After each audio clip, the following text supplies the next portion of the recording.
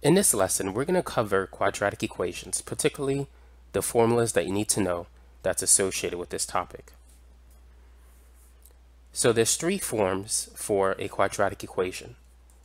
The first form is known as the standard form of a quadratic equation.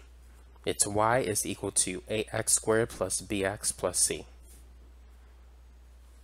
If you were to graph this formula, it may look something like this. You're going to have a parabola. If a is positive, the parabola is going to open in the upward direction. When that happens, the lowest point is known as the vertex. I'm going to put V for vertex. Let's put that over here. Now, the line that passes through the vertex, this dashed line, this is the axis of symmetry. And it's equal to the x-coordinate of the vertex. So if you want to find the coordinates of the vertex for an equation in standard form, the x-coordinate is negative b over 2a. And then you can plug that in. You can plug x in to get the y-coordinate. So the vertex is going to be negative b over 2a, and then the y-coordinate will be f of negative b over 2a. So that's how you can find the coordinates of the vertex if you're given the equation in standard form. Now, because the graph opens upward, the vertex represents the minimum of the function. If the graph were to open downward, that is, if a was negative, the vertex would represent the maximum. So if a is negative, it would look something like this. This is the vertex, and this would correspond to a maximum on the graph. So the axis of symmetry is simply the x-coordinate of the vertex. So it's negative b over 2a. Now the y-intercept is going to be 0, c. So whatever the c value is in this equation, that is going to give you the y-intercept. Now, if you set y equal to 0, and if you need to solve for x, you could use the quadratic formula. And here it is. X is equal to negative b plus or minus the square root of b squared minus 4ac over 2a. Notice this part, negative b over 2a. That's the equation that gives you the axis of symmetry and the x-coordinate of the vertex. This part inside of the quadratic formula is the discriminant. The discriminant is equal to b squared minus 4ac. When the discriminant is positive or greater than 0, that means you have two real solutions. If the discriminant is equal to 0, you have one real solution. If it's negative, which means it's less than 0, you have two imaginary solutions. By the way, for those of you who want a printout of these formulas, feel free to check the links in the description section below. I'm going to post a link where you can, download and print a formula sheet with these notes. So now let's move on to the vertex form of a quadratic equation. In order to go from standard form to vertex form, you need to complete the square. When you do, you need to turn it into this format. Y is equal to a times x minus h squared plus k. The a in this equation is the same as the a in the other equation. Now, whenever you get it in vertex form, you can easily identify the coordinates of the vertex. It's simply h comma k. So you'll have to reverse this number. It says negative h, but it's going to be positive h here. This number you don't need to reverse sign. So it's just going to be k.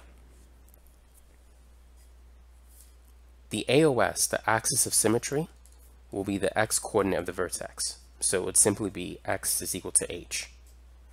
So for instance, let's say if we have y is equal to 3, x minus 4 squared plus, let's say, plus 5. Even though you see a negative 4 here, you need to change the sign. H is going to be positive 4, k is positive 5. So the vertex is 4, 5. Since a is positive, that tells us that the parabola opens upward, which means the vertex represents a minimum value. So the minimum of this parabola is located at x equals 4, and the minimum value is 5. X is usually associated with the location of the minimum. Y is associated with the value of that minimum. Now the axis of symmetry for this example will be x is equal to 4. It's just whatever this number is.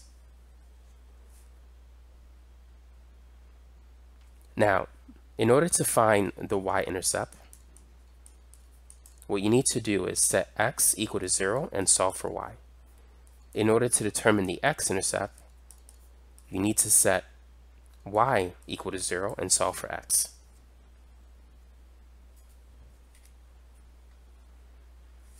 Now, the last form is not a very common form, but it's called the intercept form of a quadratic equation.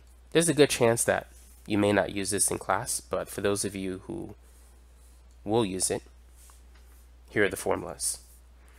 So the intercept form of a quadratic equation is y is equal to a times x minus p times x minus c.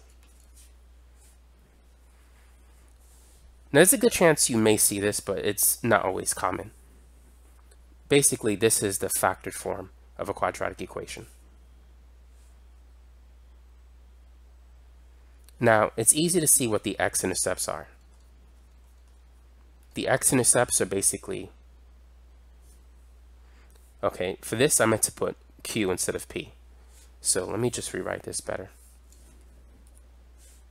I don't know why I put c. So it's a times x minus p times x minus q. The x-intercepts are p and q. So as an ordered pair, it's p comma 0 and q comma 0. So it's basically whatever you see here. So for instance, let's say if we have the formula y is equal to negative 4, x minus 3, x plus 2. The first x-intercept will be positive 3, 0. We need to change negative 3 to positive 3. And the second one will be negative 2, 0. We need to change positive 2 to negative 2. If you set negative p equal to negative 3, p will be equal to positive 3. If you set negative q equal to positive 2, q will equal negative 2 if you solve it. You would have to basically multiply both sides by negative 1. This becomes positive q, and on the right, negative 2.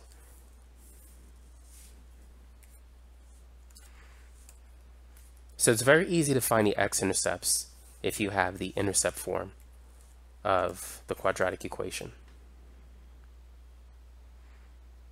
Now, in order to find the y-intercept, you need to set x equal to 0, and you need to solve for y. Notice what happens if we do that. Actually, let me keep that example. So starting with this